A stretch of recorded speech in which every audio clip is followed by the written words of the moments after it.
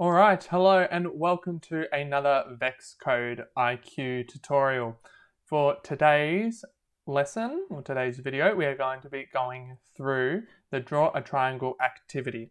Now this activity is designed for VEXcode VR, but we are going to be using the VEXcode IQ program so that we can program our robots here to draw a triangle on its own. So, I am going to take you through the activity and beginning on the coding, and then I'm going to just remind you how we can put the code from the program onto the robot.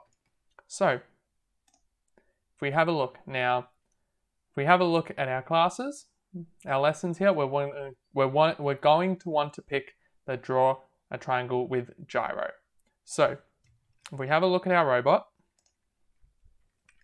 on the front, we have all our devices. The front is the sensor. We're not going to worry about that for this lesson. The main thing that we're focusing on is this middle one here with the Z. Is the camera going to focus? Yep, with the Z, that's the gyro. So that programs the robot. When we program it, it understands the location that it's in with kind of like the balance and just resets the degrees that it turns. It might just be a lot of words that we don't understand, but as we're breaking it down, it'll make more sense. So what we're going to do is we're going to pick the Draw a Triangle one. Now, I've already started going through it, but this is what we're going to want to focus on. So as you can see here, we're doing Draw a Triangle with Gyro. Now, let's have a look at our 3 levels. Each one, it's going to want us to draw a triangle, and it's asking us to use a pen. Now, we don't have a pen attached to the robot on a piece of paper or anything because this is designed for the VEX VR program where you program the virtual robot that does have a pen. Now, I'm not going to stop you from trying the challenge of putting a pen on the robot to see if it can actually draw. But for now, just focus on making the robot move in the triangle shape. That's our main goal. So we have 3. So the first level just asks us to draw a triangle, any triangle, which will be, let's say, this one, just a basic equilateral triangle, which means all 3 sides are the same length and all 3 angles are the same. That's important. Level 2 asks us to draw a right angle triangle, where one angle is 90 degrees. Now remember, a right angle triangle always has one 90-degree side. And then level 3 is the same. It's another right angle, but it means that one angle is 90, but it wants a second angle, which is 60 degrees.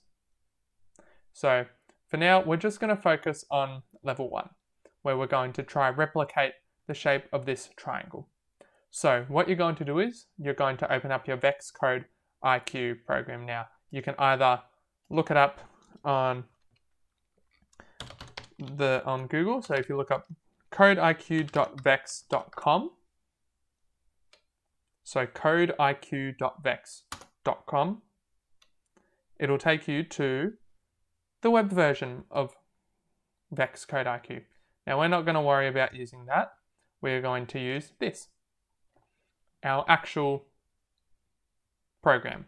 So just to get started up the top, we're going to do this first. As you can see, it has the name. Now, what I'm going to do is I am going to save it. Whoops, I didn't want to do that. So what you're going to do is you're going to rename it with what you're going to, with the name of the program that we're doing. So with this one, it's Draw a Triangle. So I'm just going to quickly do that. So if I click on it and Draw a Triangle code.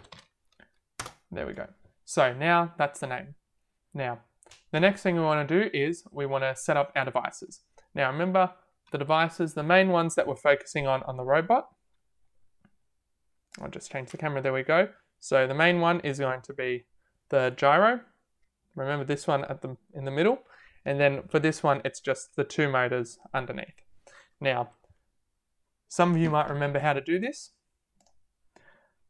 We're only going to have to worry about adding one thing. So if we go into the top right, corner where there's the 3 white dots, we're going to pick the middle one, the one that looks like a little, almost like a USB. And as you can see, we have nothing added. Now we want to make sure that we have first gen selected. For me, it's already selected because all our programs and devices that we use are the first generation ones.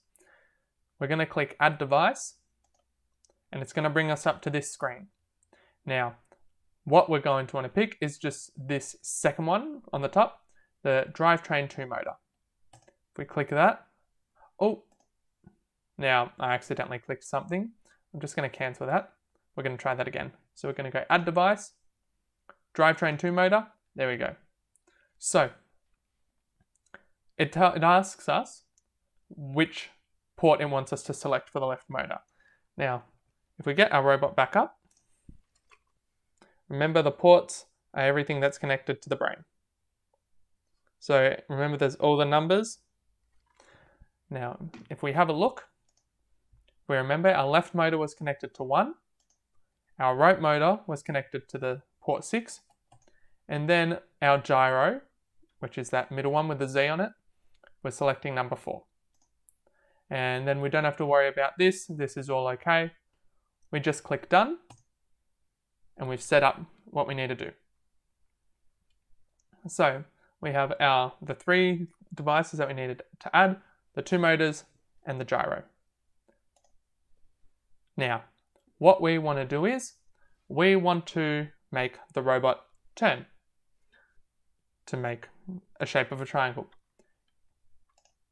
Now, if we go back, we're going to try this block. So it says, helpful hints. Use the turn to heading block from the drivetrain category to turn the robot to the correct direction. Now, there's 2 ways we can go about this. We can use that hint to use this turn heading, which basically means when the gyro calibrates, it'll calibrate at 0. When we turn the heading, it's almost like a compass. So it starts at 0. If it were to turn 90, it would turn 90 degrees that way. So say it would face east, or would turn 90 degrees. So it always thinks like in a circle.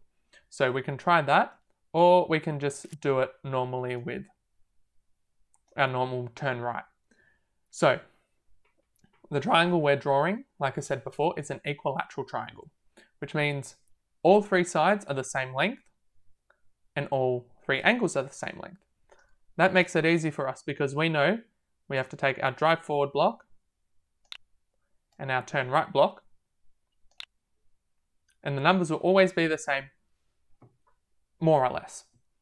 So for the drive forward, let's say we're going to make it drive forward 500 millimeters. So we know every time we draw it, I'm going to duplicate that block. We're going to have 3 sides. All these 3 sides are going to be 500 millimeters. We don't have to worry about that. Now, so it drives forward 500 millimeters. We now want to make it turn.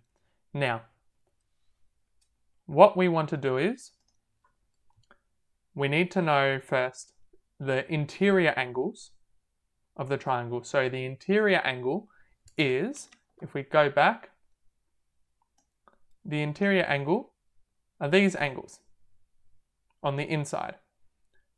With a triangle or a 3-sided shape, if we add up all 3 angles, we get 180 degrees. So we know that because if all 3 angles are the same, we just have to divide 180 by 3, which will give us 60. So we know each angle on the inside has to be 60 degrees. Now, this is where it gets a little bit tricky. Before I said that all the sides that it turns will be the same. Now, you'd think that we'd have to turn at 60 degrees. That's the trick though. So let's say if our robot starts on this line here, this right corner, it drives along here. So let's say that's 500 millimeters. We then have to make sure that it turns all the way around so that it's facing this way currently. So at the moment, it is facing left. We want to make sure that it turns up, but then also turns a little bit this way. So we know, just like I said before, if we're thinking of it on a compass rose, or just like a normal degrees, if we think up, left, down, right, so north, east, south, west, we know if it's facing left to face up, we need to turn it 90 degrees. We then need to figure out how far it needs to turn to go the rest of the way. If we were to turn it all the way around, it would become 180 degrees. Now, we know that from facing up to facing right, it will be 90 degrees. And we know if this middle bit here is 60, we know that from facing up to facing right, it needs to turn 90. So we do 90 minus 60, which equals 30. It's a lot of numbers. This is the key bit. If you're confused, this is what you need to know. From facing left, we need to do it diagonally up and to the right. So that means it turns 90 plus 30, which is 120. So we know that it is going to turn 120 degrees each time, because once it then goes up here, it still has to turn 120 degrees to get from facing diagonally up to the right to diagonally down to the right. And then when it gets back here, it'll do the same rotation to go back to its starting point. Now, so we know if we duplicate these two blocks, we just have to make sure that it's copy and pasted 3 times. That's our triangle. That'll be the code to make it draw in the shape of a triangle, move in the shape of a triangle. So this is the code for your first draw triangle. So remember, if we want to upload it to the robot, you take your cable. So you should have a USB cable. So what you do is you take the thin side, the small side, that'll plug into the side of the robot brain, like this. The other side you take and you plug it in to your computer. Now I'm just going to quickly change my cameras again. So, because I want you to have a look in the top right here where it says the brain. When I plug it in,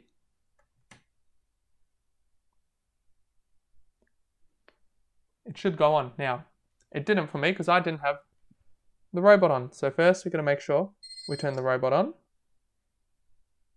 Once it turns on, as you can see, it's gone green up the top, which means it is connected. So what we do now is we have our title, or the name of our code. We pick what slot we want to put it in. So I'm going to just keep it in slot 1. We press download. It's going to come up with this screen. It's going to download onto our robot. So I'm going to unplug it. And if you have a look on the screen of your robot, it should say the name of your program. So we have a look. The first one here, it says draw a triangle. That's what we want. That's what we want it to say. So now I'll go back. So that's what we've got. That's what we want it to show. We've now successfully put it in. For level 2 and 3, it'll help if you draw out a triangle with these beforehand, so you know how long each angle needs to be, as well as the sides. If you need extra help with it, you can Google right angle triangles and Google the angles for right angle triangles, and it'll come up with all the angles that you need. That'll help you for level 2 and 3. So, hopefully, now that we've done level 1 together, it should work. See if you can try and make it draw with a pen. See if you can try and do level 2 and 3. If you can't figure it out, trial and error. That's what you're going to have to, that'll be one way you can do it. The second way is look it up. But I hope that you are going to be able to do it successfully and see if you can complete all of them. Once you do, make sure you upload a screenshot of the highest level you did and annotate it. And then that's it. So good luck. I can't wait to see what you make.